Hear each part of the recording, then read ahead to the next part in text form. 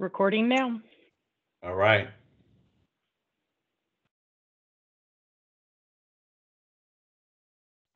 Well, good morning, everybody. My name is Thomas Young. I'm from Pelican Corp, and I'm the co-chair of the Technology Committee. And my other co-chair is Aaron Resendez from PG&E. And today we have Bond Harper, who's presenting for us on GIS. For those of you who don't know, CARCGA is the California Regional Common Ground Alliance. And CARCGA is a 501c nonprofit, regional partner of the Common Ground Alliance. And we welcome all who are interested in damage prevention. If you're interested in that topic, I highly encourage you to join CARCGA. The wealth of knowledge that these people have is insane, and it's a very good group to discuss and go through a lot of the topics regarding damage prevention. CARCGA's mission is to eliminate safety risks to life, health, and property, while also preventing damage to underground infrastructure and vital public services. And of course, the Technology Committee is to support CARCGA and on education on the optimization of existing and developing technologies.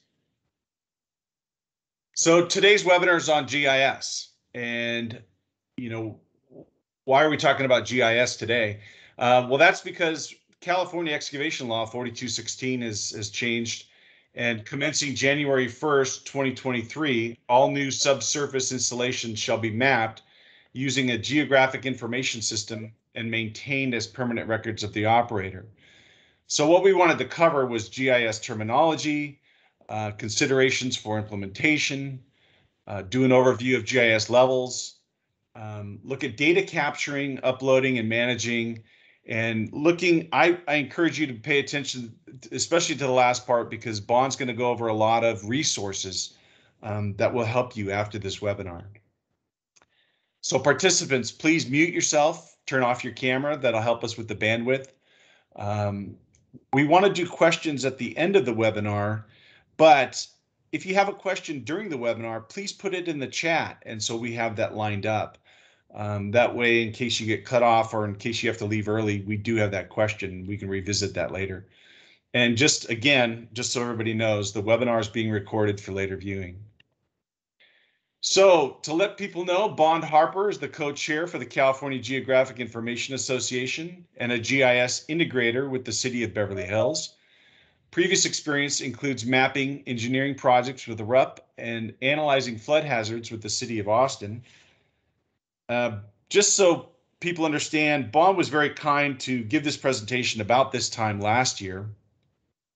I also asked her to give this presentation to the Technology Committee for the National Common Ground Alliance.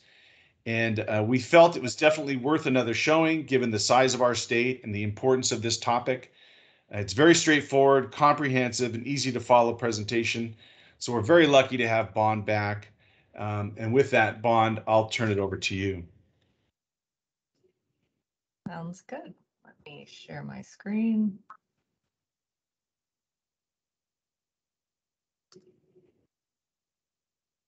Okay, everybody see that okay? Yep. Excellent, thank you.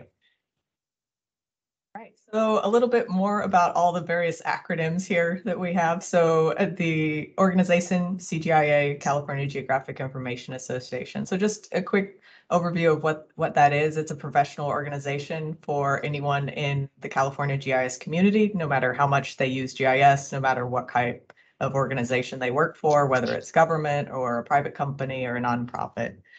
So we've been around since 1994, and you're welcome to check us out if this is something that sounds interesting to you.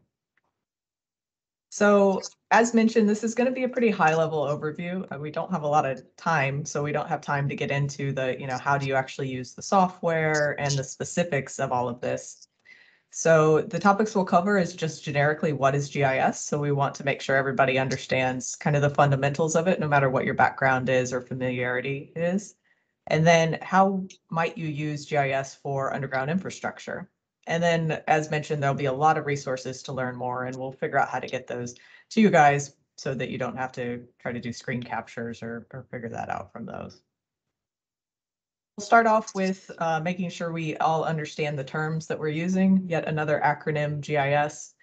So before we talk specifically about that, it's become prevalent in our society. So all these different things you see here on the screen are using GIS in the background. So in a way, everybody's using GIS every day, whether they think of it or not. Even if you're using those old school paper map books, I don't know that there's many out there anymore with how many people use maps on their phones these days, but those map books now are also generated by GIS. So it's everywhere.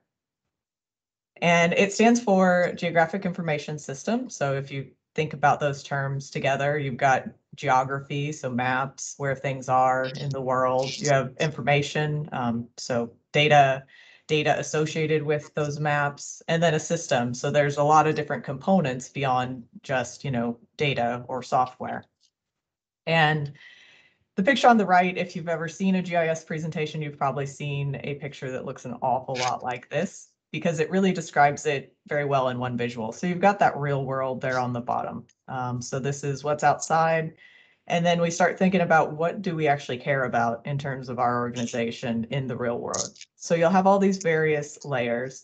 So some of these layers might be reference layers, and then some of them might be the actual things that your organization owns. And so each of those kind of abstractions of the real world becomes a layer that you pancake together to make that representation.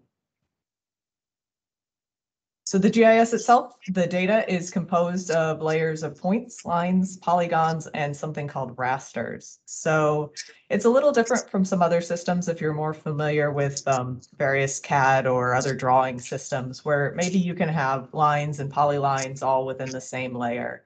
So in GIS, those have to be separated out. So your manholes and pipes wouldn't be in the same layer, they would be in separate layers, because typically you'd be representing your manholes as points, and then your pipes as lines, and then maybe something like reservoirs as polygons, and then that funny term raster. So that's if you think of a bunch of grid cells, and within each grid cell, there's a value, and the value represents something. It can represent anything. In this case, a lot of times people use it for elevation, or even that aerial imagery that you use is made up of a bunch of pixels, which are essentially raster cells that contain a value that says what color that pixel is.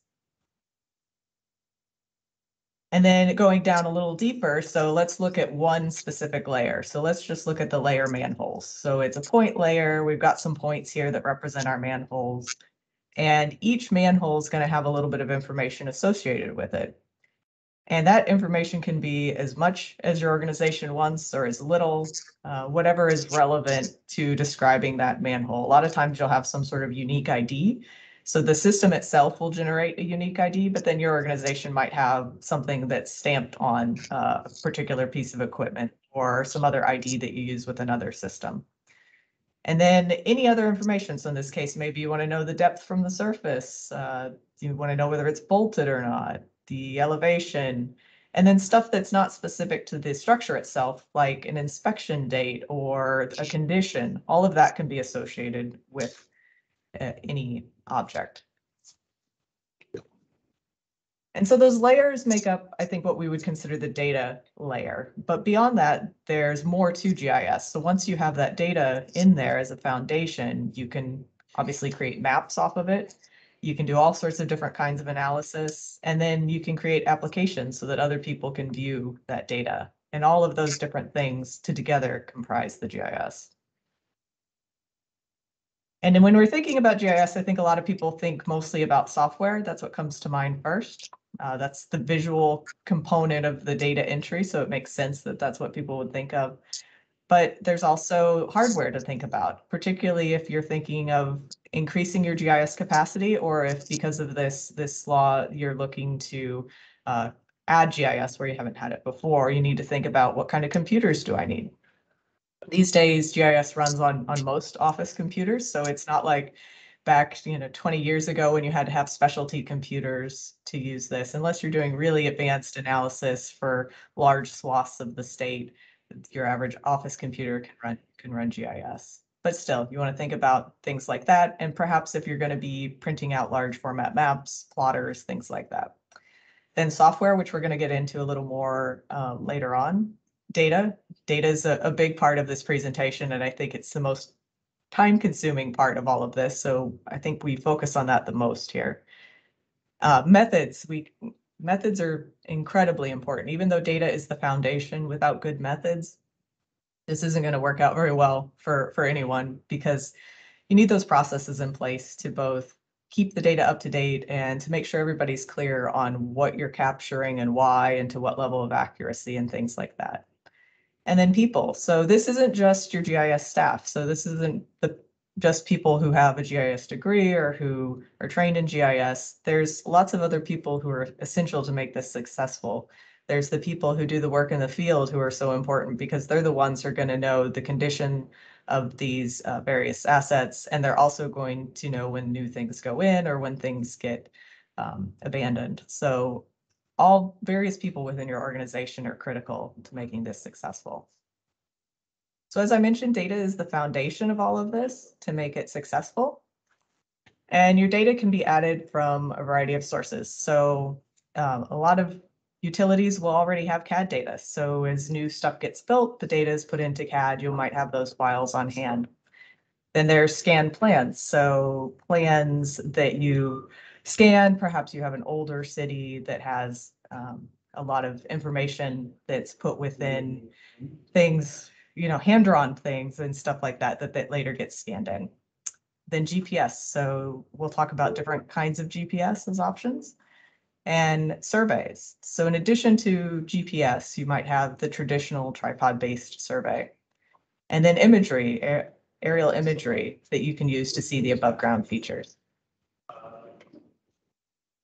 So starting with that CAD data. So since a lot of you are probably going to have CAD data already on hand, use that valuable resource, because especially if it's in the correct coordinate system that matches up with the rest of the data you're intending to capture, that's a great resource, and you don't want to have to redo stuff that you already have. And an important thing to note here is to make sure that your GIS staff or whoever is going to be entering in your GIS information talks to the folks who work with CAD or the folks who set the standards for what your consultants deliver as CAD, and to make sure that those two align, because there's a whole lot you can do to make sure that it's as easy as possible to transfer that CAD data into GIS. So if you're seeing this as something where we're always going to be getting our information in via CAD first and then wanting to put it into the GIS, make sure that those layers are sensible, that match up to your GIS layers and any other kind of features and information that might make that more seamless. And then on to scan plans. Inevitably, we have a lot of older infrastructure in California, depending on what part of the state you're in or how old your particular utility is. You might have a lot of old hand-drawn plans. So I know working in Beverly Hills, we have a lot of old pipes, and there is no currently CAD data for those. And so we have those scan plans, and you can do what's called georeferencing, which is just kind of twisting and warping that scanned image to put it to match where it is in actual space. So in this case, this old plan has been aligned to the parcels, and then the pipes and valves and any other information can be traced off of it, and then information read off the plans to figure out what size it is, what type of valve, things like that. And then your GIS data can be created in that way. And the next up, we have surveys. So this is for stuff you don't have plans, you don't have CAD files, but it's stuff that you can see out in the field. So where your access points come above ground, you could go out and survey those using a GPS, which is using those satellites to figure out where you are in the world. So similar to what you have on your phone if you turn on the location on your phone. And there's a variety of handheld GPS devices. There's a few examples here shown. As I mentioned, you have one in your phone, which is pretty approximate, but it'll get you in the vicinity. So if it's good enough to get someone in the vicinity of a particular access point for your needs, that works. Obviously, if you're putting together a detailed network system, you're going to want something with better accuracy than that. And so any of these handheld devices is going to be good enough for approximate locations. How approximate it is going to vary based on the specs of the device you use. Then we move on into survey grade GPS. And so this is where you start getting very accurate. So down to the centimeter level of where it is based in real life, its representation on the map. And so once you start talking this, you're working with a surveyor who knows how this equipment works to get that super good level of detail that you would need. And same thing here, just make sure before you undertake a survey, whether you're hiring someone to do that or doing it yourself with your own staff, to work with the staff that are going to be putting it into GIS to make sure that the coordinate systems align with what they're using. It makes it a lot easier and can potentially save a lot of money and time in doing that. And so here EPSG is mentioned because they are kind of a holder of all of those different coordinate systems. You can look at them as a reference for all the different coordinate systems for various areas all over the globe.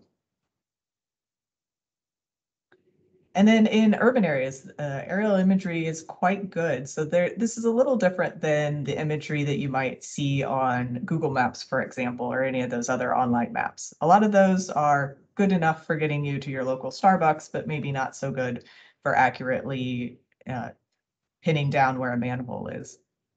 And the aerial imagery that you can potentially receive from various government agencies or private companies also sell this as well, is a little more accurate. The next slide touches on how accurate it is. But as you can see here, you can see things like manholes. So you can see a hydrant there based on its shadow.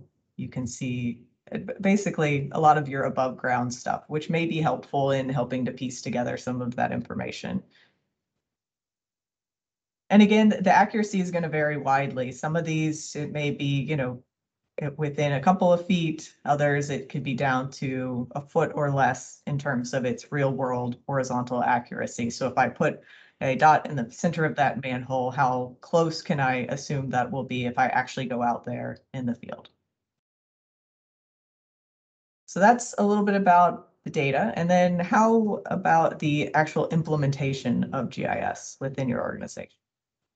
So there's going to be a lot of different levels. So here we've broken it down kind of into 3 basic levels, starting from the most simple to the most complex. The first one, we're talking about people using a single user desktop software. So they're at their computer, they're using GIS, they can put in data, they can create maps, they can do analysis, things like that. And when we say single user, it just means each user is kind of using their own files. Those files can be sitting on a network, and hopefully they are. They're not sitting on someone's local device, but they're not using them together with other people. They're not editing the same file as someone else, because obviously that could lead to a lot of problems. And so this could be multiple users. So it's not just you have one GIS person. You could have a GIS person in Department A, a GIS person in Department B, someone who focuses on this sector, someone who focuses on another sector. But they're a little more isolated in what they do. And you're not having applications that people are using in the field under this structure, and you're not having those big shared systems. So the next step up from that is where you start needing a server of some sort, and that's when you would have a multi-user database. And in this case, the people from Department A and Department B could both be editing the same utility network data. And there's ways that then that can be synced up together. And so this starts becoming more of a reality if your organization's a little bigger, if you have a more complex system, if it's too much work for 1 or 2 people, or they really need to collaborate. And the benefit with the server setup is then you start opening yourself up to being able to have applications. So something that people could use on an iPad in the field, where they could see your utility network data the same as the people in the office see, or that the people in the office could print out for you on paper maps. And then the third option is enterprise level GIS, which kind of takes the best of everything and looks at GIS as a support structure for your organization as a whole. So you start taking into account needs of people that maybe are a little bit less traditional users of GIS. So your customer support staff may need to be able to see things to accurately route calls and things like that. So a lot of this is going to depend on how big your organization is, of how much you want to integrate GIS into your organization.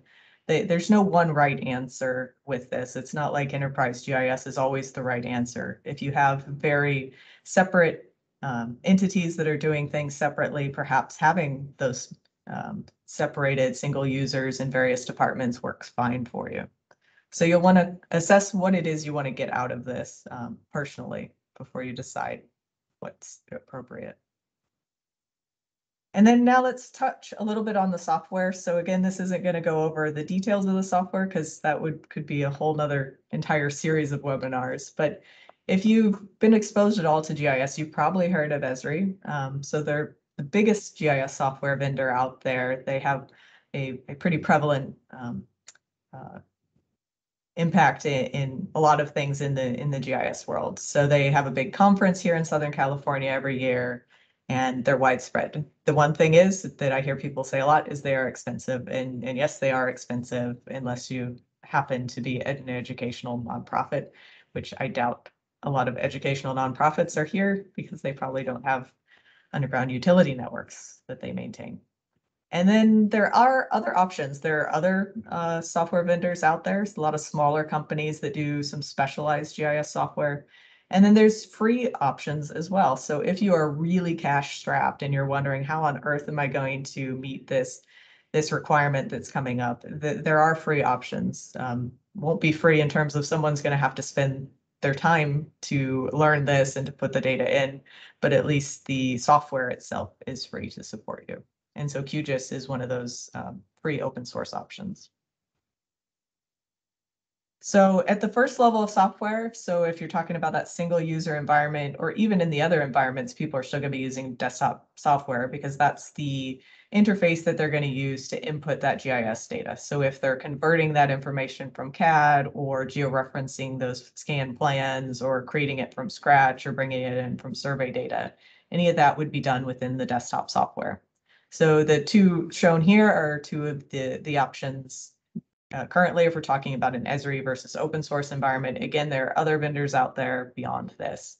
So Esri has something called ArcGIS Pro, which is their current desktop software, and then QGIS is on QGIS 3.2 for their latest. There's a lot of similarities between these two. It's going to depend on your specific needs, on what kind of analysis you're wanting to do. But as far as putting in GIS information into a system, either of these software options can work for you. And then at that next level, when you start talking about, hey, I need a multi-user environment, I need to do field applications, things like that, then you need some sort of server software to support that. There's an open source option, GeoServer is one of them, and then Esri also has their ArcGIS server as well. And then the database that underlies all that, same thing. There's the free and open source option, PostgreSQL, and then there's SQL or Oracle. And some of this may depend on your IT department. A lot of times IT departments have a preference. There's places that use almost exclusively Oracle. Other places use almost exclusively SQL. You'll want to talk to probably your IT folks as you start looking into setting up servers and what kind of database you would want to use. And then just to touch on web applications, so we'll have a screenshot later on of one specific to underground utilities, but during the pandemic, I think a lot of people saw this web map from Johns Hopkins, especially towards the beginning when people were just starved for information and trying to figure out what was going on. And web maps really do help make complex things simple so that folks can simply get at the data that they need. A GIS system can be pretty complex. It's kind of like a CAD system. You start looking at the back end of all of that and what's going on and all the different layers and labels and things like that. And it gets a little overwhelming for someone who's just like, I just need the bottom line. And so web applications can really help in many ways. And we'll show some examples of how they might be used specific to utilities. And then enterprise GIS. So here we've got GIS, and this isn't GIS is the center of everything. This is just GIS is centralized so that you have a centralized GIS. In a lot of cases, this ends up being in an IT department. It doesn't necessarily have to be, but it's serving your entire organization. So all your various departments, customer support might reference this for maps or information when someone calls in with a complaint about an outage.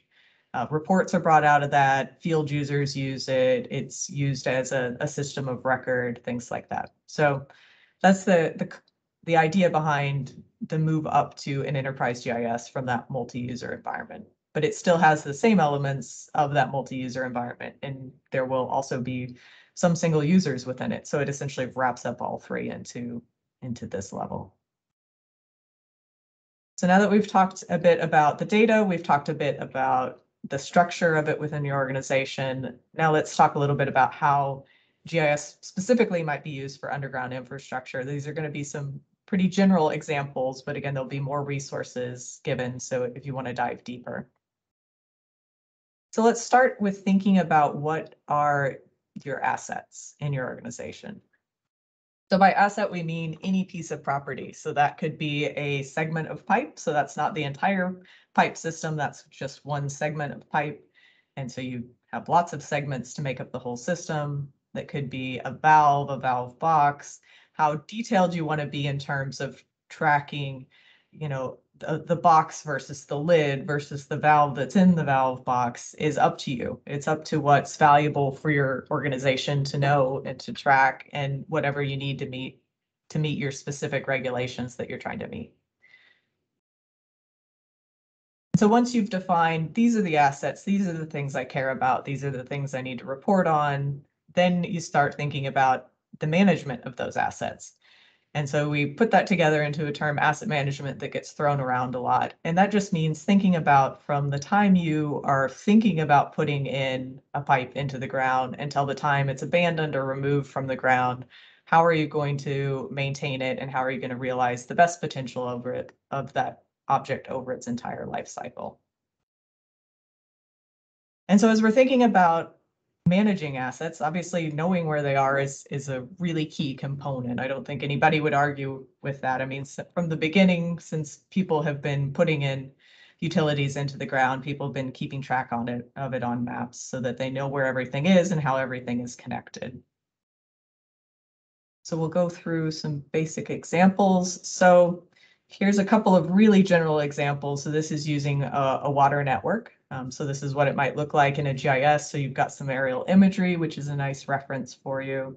And then on the left, we have the blue lines, which are representing pipes, water mains. And if you click on one of those, you'll see there's a lot of information embedded within that particular pipe segment. So we can see that this pipe segment was installed in 1977. If I wanted to go look at the plans, there's the number of the plan number of the as-built and what page I might find this on. There's an identification of the from node and the to node, and pressure zone, pipe material, pipe diameter, essentially whatever is useful for your organization to track. Obviously, with something like a pipe, probably the minimum you'd want is to know what size it is and what material it is. As detailed as you want to go from there is entirely up to you. And then next on the right, we have a point asset. So here we're looking at water valves. So we have a layer of water valves, and within that layer are a bunch of different kinds of valves. In this case, it's a butterfly valve. We can see who the manufacturer is, description of it. We see that it's linked to a fire hydrant there. It's currently open, things like that. And so having these locations of assets, obviously, as mentioned, helps us find them in the field. So if you do choose to use some sort of app to go with it, if you're in that multi-user environment and you choose to set up an app, you can have access to it on something like an iPad. So here's an example of one where we're using, and our field crews get their work for the day. So they have asset inspections, they have work orders that they need to do based on either preventative maintenance or requests that come in to fix things that need to be repaired. And they can see all that work for the day, and then they can also see where it is and make sure that they're specifically looking at the asset in question. They're doing maintenance, preventive maintenance on the correct asset. They're doing an inspection on the one they're supposed to be doing, all that good stuff. And then as you build up this database, if you're choosing to do things like track condition of the assets along with your GIS data, you can start doing some kind of cool maps and visualizations that help you see what's really going on with your system. So in this case, if we're looking at sewer lines and the crews are tracking debris as they're going out there and doing their cleaning, you can see in the lower left there, we've got a bunch of things kind of showing up in red. So we can figure out what's going on there. Is there something that needs to be done differently? Does there need to be more frequent cleaning in that area? How can we help prevent a sewer overflow by making sure we take care of this a little better? And then it also helps you identify patterns. What those patterns can be anything. I don't even know anymore what this is showing a heat map of, but if you think of that, it could be customer complaints. So where are people calling in to complain about things? Where am I seeing a lot of breaks? Where am I seeing a lot of other problems that my crews are constantly going out to work on? So anything like that, I think, gives you some interesting intelligence to see if you can improve things. And then mapping your pipe network. So once everything's kind of interconnected, so you've got, going back to the water example, I mean, but this could be any utility network. You have everything connected together. So my valves are connected to my pipes, are connected to access points, they're connected to other things. And in that scenario, so I put a valve in the off position, I can see what is impacted by doing that, because everything is connected together of how it actually works. So you see kind of that tree diagram on the left, which is the abstraction of the actual system there in the middle. And again, most of you who have these kind of systems already have another software that does it. It's not like you need to use GIS to do this, but once your data is in there, it's just a nice added bonus that it's something else that you can do with it. Particularly if you have an entity, I know some places where within their other systems separated out into particular areas, smaller areas, and within a GIS, typically you'll have your entire system within it. So if that all sounds good, or even if it doesn't sound good, but you know you have to do this anyway, how would you go about getting started with this? So the basic general steps of getting started with, you don't have anything in GIS, you don't have a GIS program at all, or perhaps you have a GIS program and you're looking to improve upon it, it's the same general steps. So that step one is going to be the same whether you already have GIS data. So if that's the case, you would go about making sure you gather together all that existing GIS data and take a look at that. If you don't have any GIS data whatsoever, then we're talking about the stuff we talked about before. So you're gathering together those CAD information, maybe you have some BIM, maybe you have scan plans, maybe some survey data, just whatever you have, getting that all together, putting it in one folder or series of folders so you know where everything is. And then before you get started adding that data, converting that data, putting that data all together, make sure you create a scheme of how you're going to organize it. And you can do this within an Excel spreadsheet. Just think about it of you have a tab for each layer that you're going to do within GIS. So I know I want to have my water mains as one. So I create a tab called water mains. I figure out what my fields are going to be, what kind of information I'm going to track in those fields, all that good stuff. And it's really important to do that before you start adding the data, because otherwise the data gets added based on whatever kind of makes sense at the time. And there's not really an overall picture of where am I looking to go with this? What kind of information do I need to report on? What's important for me for preventative maintenance? What's important for my field crews? So that's an important step and one not to skip over. I think a lot of people get excited because they have data and they want to go ahead and put it in, but make sure you create that scheme before you get started. And then after that, go for it. Add that existing data to GIS, convert the different formats, draw new stuff, you're ready to go. And then inevitably, no matter how good you think your data is, no matter how much you think you have all your as-belts in place, there's going to be gaps. I have never seen a system where there wasn't some uncertainty, some areas where we're not sure if this is exactly correct, or some older areas where we just don't have data, we're missing a file. So you'll probably have to do some sort of survey or site visit to check on and make any corrections needed. And then last but definitely not least, you'll want to create some sort of workflow to maintain these assets moving forward. So it's great to have all that in, but probably 15 minutes after it's in, something's going to happen somewhere. Conditions are always changing, new stuff's always getting installed, things are always getting maintained. And how detailed and specific you want to get at that is up to you. So if you're not tracking maintenance within your GIS, then that's fine. Probably be updating this a little less than other folks. If you are, then it'd be a little more frequent. But even so, you'll want to figure out who's going to communicate to the people putting it into GIS when new infrastructure is added, when old infrastructure is abandoned or removed, to make sure that the whole system stays up to date. And then we get asked a lot, how accurate is GIS? Is it as accurate as CAD? Is it as accurate as, some other system? And honestly, it's as accurate as wherever you're getting the data from.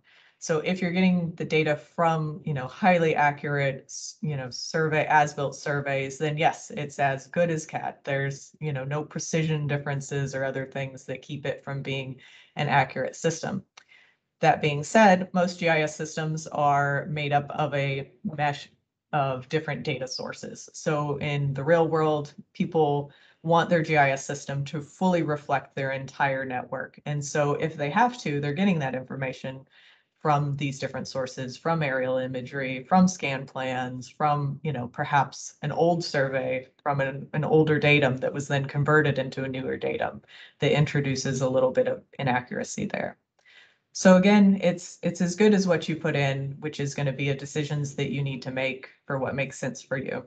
And in general, everywhere I've always worked, I've always recommended going back to the as-built or doing a survey for design or construction. I have yet to work anywhere where their GIS is suitable to use for that. Again, not saying you couldn't create one that was suitable, but it's been the reality of many places. So as mentioned, there's a lot of resources. We're not going to go through every resource because there's so many, but I'm going to touch on what's here, and then we'll make sure we find a way to get these links to you so that you can explore them at your leisure. So if you are a GIS person who's looking to kind of refresh your knowledge, or if you've been tasked with doing GIS and are not a GIS person, all of these resources are excellent. They're kind of introductory level GIS overviews, and they touch on everything. So this is GIS for anyone, whether you're doing underground infrastructure or something, siting retail. It's the same kind of instructions in all of these, but it'll give you a good idea of the foundation of GIS itself and using GIS software. There's also professional organizations. So ERISA is a great one to know about, particularly if you're looking to learn and get engaged in the community. So they offer conferences and trainings and a lot of other useful information. And then these are really, really boring GIS standards, but they're also important, I think, to take a look at if you're looking to do that step of setting up that data organization scheme. That people have put a ridiculous amount of thought into these, and so that they are wonderful references if you're not quite sure how you want to organize things. They are also very detailed and very boring. So, but by all means, you really should take a look at them if you can bear it. And then a little bit more friendly and easier to look at, particularly if you're new to this, I think this is a great place to start, is looking at how someone else has done it. So there's no reason not to cheat here and see how other people. So even if you don't, your utility has nothing to do with sewer or storm drain, I think you can still get insights seeing how people are using and setting up their GIS data. So these links will take you to some examples from the city of LA. And then there's also one here where someone, instead of using kind of a web application or something fancy, has links to PDF maps, which is kind of a mix of old and new technology. And then I mentioned City of Santa Monica. They're different than a lot of cities. A lot of cities, there's certain types of utilities that they kind of keep under wraps. They don't want to share with other people.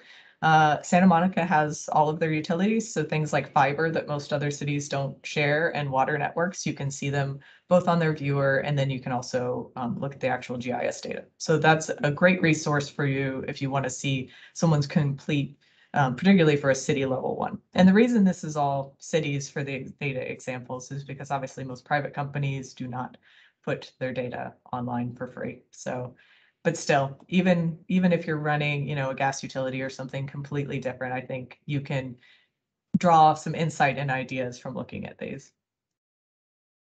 And then examples of GIS standards. So if you're looking to set up some standards for your organization, which I highly recommend if you don't have, or perhaps refining the standards you have, these are some examples for you to look at. And so this would be things like a standard coordinate system, standard way you're going to store the data, what types of files you're going to use, that sort of thing.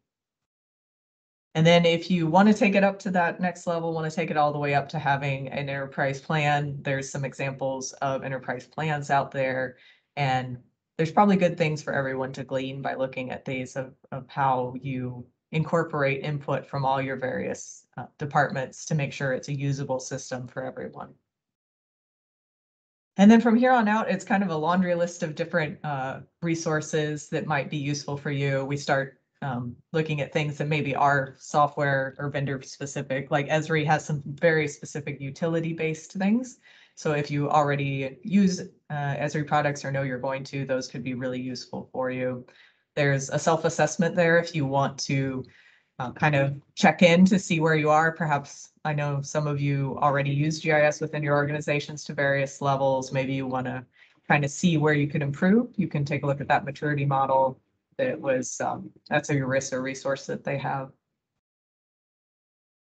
And then here's a few kind of studies and long papers that kind of get into the why of this. And so this might be good for you to look at if you're here being like, why on earth are they making us do this? I've already got my data, you know, in CAD or in paper or in these other systems. This just seems like more work, and what's it for? So these papers, I think, touch on some of the why of it and some of the motivation behind this, having, you know, things within a centralized system where the data is easy to share with other agencies or within your own agency. And then on the survey side, there's a lot of terminology. I think sometimes it can get confusing for anyone related to it. So there's a very high level GPS overview is the bottom link. And that's a good place to start if it's kind of confusing on, you know, what are we talking about here, GPS versus GIS versus other forms of surveying. And then the accuracy standards are handy if you're looking to request surveys and are wondering how do I write a scope or specs to get that data. And thank you at this point so much for listening to all of this and going through all of this with me. I know it was high level and probably didn't answer all your questions, but we'll have time to take some questions, and then feel free to reach out to me directly, or you can also reach out through CGIA. There's information on the website there.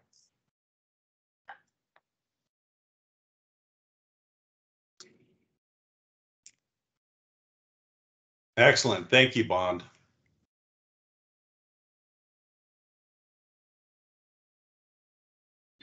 So, Bond, thank you so much for the opportunity, and I would remind folks that are listening in to feel free to pop something into the chat. I do see some questions there.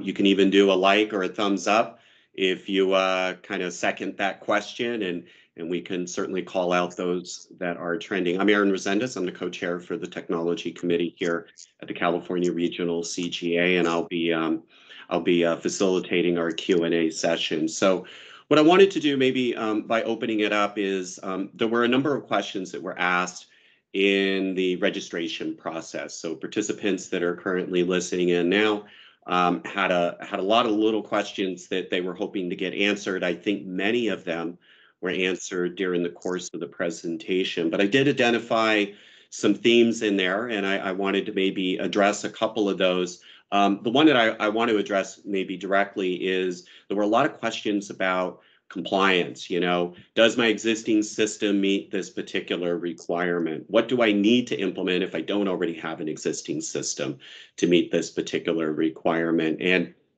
you know, our purpose at CARCGA is to educate.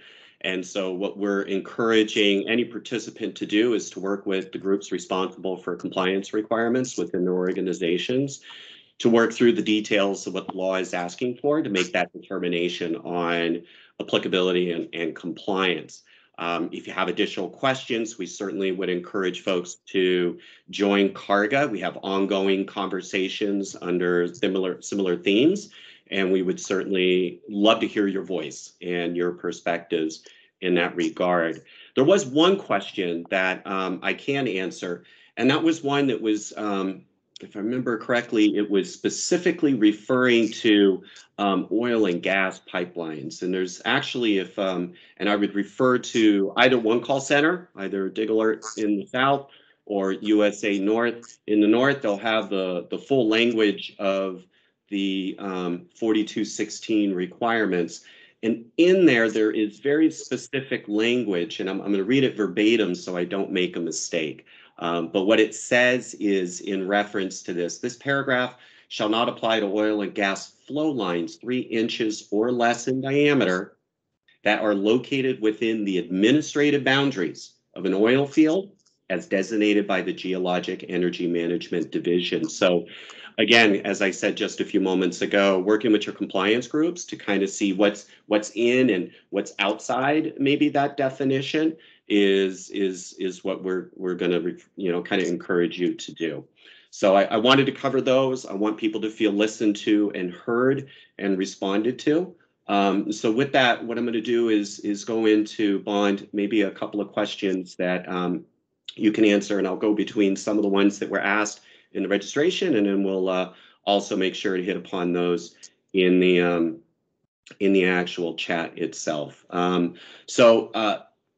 was some conversation, a number of questions around, costs. They pointed out specific platforms that may be a little more pricey than others. Can you just remind the audience of, are there any free resources or open source resources available out there? Yes, definitely. So there are both free and paid options. So for the software, like I said, the biggest expense, honestly, if you don't have this already and are looking to do this, is going to be staff. Is having, figuring out who's going to spend the time on it. Staff time always ends up costing the most. But yeah, as far as software, there's open source options. QGIS is the biggest, best established one. But then there's other open source options, and then there's other paid options. So there's kind of an array as far as software in terms of what you're wanting to spend. And you don't, like I said, don't have to have servers just to meet a very basic requirement. It's going to depend on how big of a scale you want this to be within your organization and kind of what fun add-ons and other things you are envisioning happening. Thank you. And, there were a number of questions around data, and you touched upon this a little bit, and some of them will have amounts of data already available, as you, I think, pointed out. Can you remind folks how do they, what are some of the methods for getting maybe current data that exists within their organizations into perhaps a new system, or maybe they already have the framework for an existing system in place?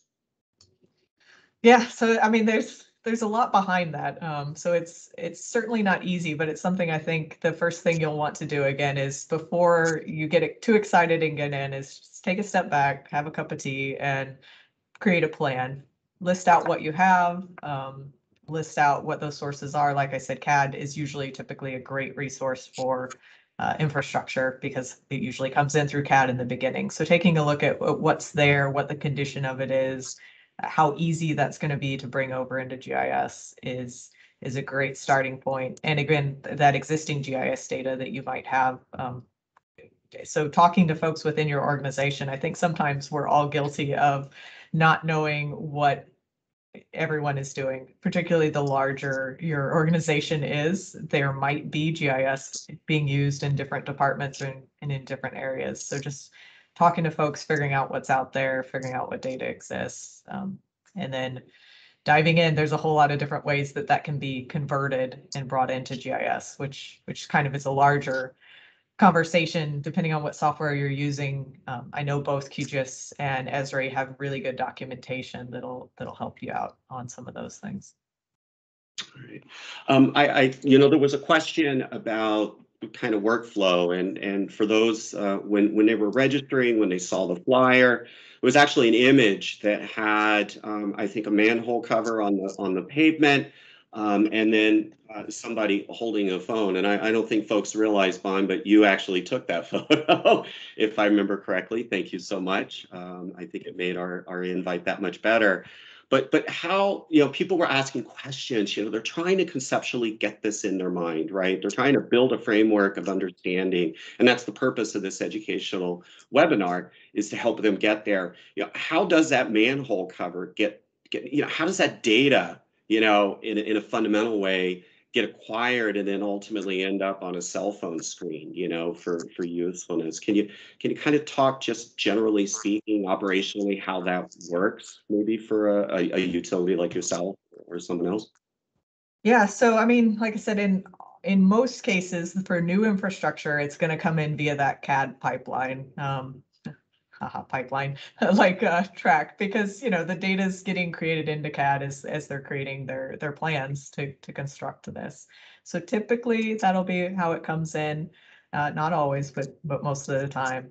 Perhaps if you have crews that do their own installs for minor things that don't require plans to be signed, sealed, and that kind of thing, perhaps it'll come in via survey data or via some other method.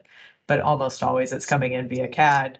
But then inevitably, like I said, there's old stuff that was, put in years and years ago, and that's coming in via everything under the sun. And that's where we start talking about GIS can not always have consistent accuracy, because some of that old stuff is coming in via someone's taking a picture and saying, this is, 20 feet from, the benchmark here and 30 feet from this one here, and you're approximately putting it in based on things like that. So yeah, it's a mix of things, of people identifying things that they see out in the field, and then that pathway typically, like I said, for the new stuff is going to come in via CAD. Thank you. I just for awareness purpose, I did put in a link. I saw somebody had asked, where's a copy of the one call law? So I went ahead and put a link in there. It happens to be the digalert.org website. You can find the same thing at USA Nord 811 at their website as well. Let me touch upon maybe some questions that we're getting here in the chat itself. To answer the question, is the presentation and will a recording of this be available afterward? Yes, those will be posted on the California Regional CGA website. So give us a little time. It takes a little time to kind of get that all up there. And we'll go ahead and send that information out, notifying folks that they have been posted. So yes. There is a question here, and this was actually a theme that I identified in some of the earlier questions. It says, for large universities with multiple campuses and remote locations, would you recommend an enterprise GIS, a multi-user database? How can these be structured, maybe based on the scale, if you may, of the organization looking to implement such a system? Yeah, and it depends. It depends on what you're looking to do with this, honestly. It depends on what you have in place now. If whatever system you have in place now is working for you, and this is just something you're doing to meet a requirement, then that's obviously going to dictate what you want to do with it. And there's always something I want to mention is, typically if this is new to you, if you don't have an established GIS, a lot of places will take the pathway of stepping through those steps. So you start off with having those single user folks just using the desktop GIS, putting in that data, getting started with it, and then you start to see potential and perhaps need to expand that. So it doesn't always have to be you jump in at the end. It's good to have a plan, and that's why I emphasize, stepping back and making sure you know what data you're capturing and why and how it's going to work. So I'm not at all recommending, just dive in and start small. So you kind of want that plan, but you can definitely step through it. And so a question like that, it's kind of hard to answer, I would say definitely do this. I would talk to the other folks, particularly if you are with a large organization like a large university that has these different campuses, is talk to those various campuses about what their needs are. If you are going to be sharing data, then yeah, perhaps a multi-user system would make sense. Perhaps a centralized GIS under that enterprise model would make sense. It's really going to depend on how independent your various areas are and what your needs are. Thank you.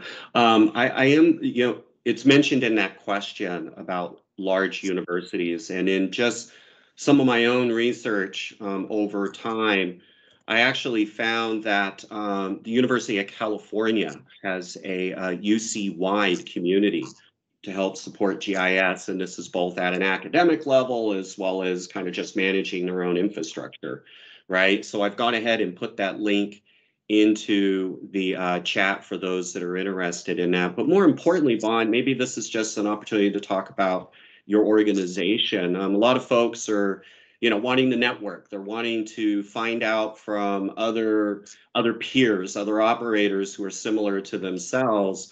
How might they get plugged in with your organization if they're wanting to do some network, learn a little bit more, and maybe become more engaged in the GIS community overall? Yeah, so CGI.org is the website for CGIA specifically. So we have, we're a little more focused, I think, in some ways on legislation and tracking things like that within the state. We also do a variety of webinars as well. So I think webinars are becoming more and more ubiquitous. We used to do more in-person things, have switched largely to webinars. I know folks are starting to get burned out on webinars. So there's some kind of educational stuff there. But again, if you want really I'm trying to learn GIS, probably your better resource is Eurissa. Whereas CGIA would be kind of that networking that you mentioned. So if you're looking to network with your peers in the state, that might be a good pathway for you, versus if you're interested in educational tools or resources or learning, Eurissa might be a better path for that. Yeah. Thank you. And I think, there's a question in here and it's candid, and I appreciate the candor in this. Chris writes, I'm a GIS director for a smaller city in California. I've spent 3 years building a utility network for multiple public works staff dedicated to this process. How will organizations that don't employ GIS staff or robust public works staff, I'm assuming PW is public works, meet these requirements? And he goes on, and I appreciate these sentiments, because I don't think that he's alone. I think he's reflecting what others who are farther behind him are thinking. This presentation made it seem like it's easy, right, to build this data and create these data sets that relate to each other. So can you maybe just give a sense of the resources available out there, and just an acknowledgement, no, this isn't easy. Yeah. There are complexities here. It's definitely not easy. It's not difficult either. It's interesting. It's one of those things. It's a lot of work. It takes a lot of work, but it's something. It's not above the skills of most people. So that's where I think it's approachable. And depending on, again, as long as you're making sure you're referencing the people who are knowledgeable about subjects like coordinate systems and transformations and things like that when you need to. A lot of the skills needed for this are not, skills that are beyond the reach of most of us, who, especially if you already have folks familiar with CAD. So it's something that you could potentially upskill people to do. But that being said, it takes a lot of time. If you're planning to build out your entire network into a GIS and it's not in a GIS, it's going to be time consuming. So a good place to start is starting by putting in your new stuff. So you create that framework. So again, start with that framework and then start putting in your new stuff first. And then you have all that other data that, like I mentioned, that you've gathered together, and then you can backfill that as time allows to build out your whole system. So yeah, it's definitely, if you're starting from scratch, this isn't going to be something, 3 weeks from now you're going to have done. But it's doable, it's approachable. Other places have done it, and that's where, like you said, having that network and talking to other people about how they've done it and what they did to make it successful. I think, yeah, I don't want people to come away from this thinking, oh, it's easy, and then they go yell at, the person who got assigned to this, why aren't you done yet? They made it seem so easy on the presentation. It is something, and it's something you want to involve lots of people in. So this is, like I tried to emphasize, this isn't just whoever's going to be doing the GIS's job to make this successful. It's the job of everyone involved, and you should be having your field staff talk to your GIS staff, having the management folks, having the folks who do CAD and intake new infrastructure, all speak together to help make it easier, but it's never going to be easy. And I would just add, Bond, some people talk about the benefits of the GIS. The sooner you get started, the sooner you can get those benefits. So the costs are there, but they generally are not going to get cheaper over time. But as you get that process going, from people I've spoken with, they get a groove going and they get into it, and then they start getting this, like you said, you start with the new stuff and then you start building up upon that. So it's building up over time. So I think we're right about at that time. Tom, if you want to take us out, Thomas. Well, I'll just say again, Bond, thank you so much for your time. Really appreciate this information. As Aaron mentioned, and I put in the chat as well, that we will have this available and let you guys know. Someone else asked about the existing law. we're trying to give information based upon the technology from this group. So we may or may not look at that. So we'll keep that in mind. But thank you again, Bond, Aaron, for your time. Of course, for CARCGA for hosting this, and appreciate everybody enjoying this, and let us know if we can do anything else for you. So with that, have a great day. Thank you, everybody. Stay safe.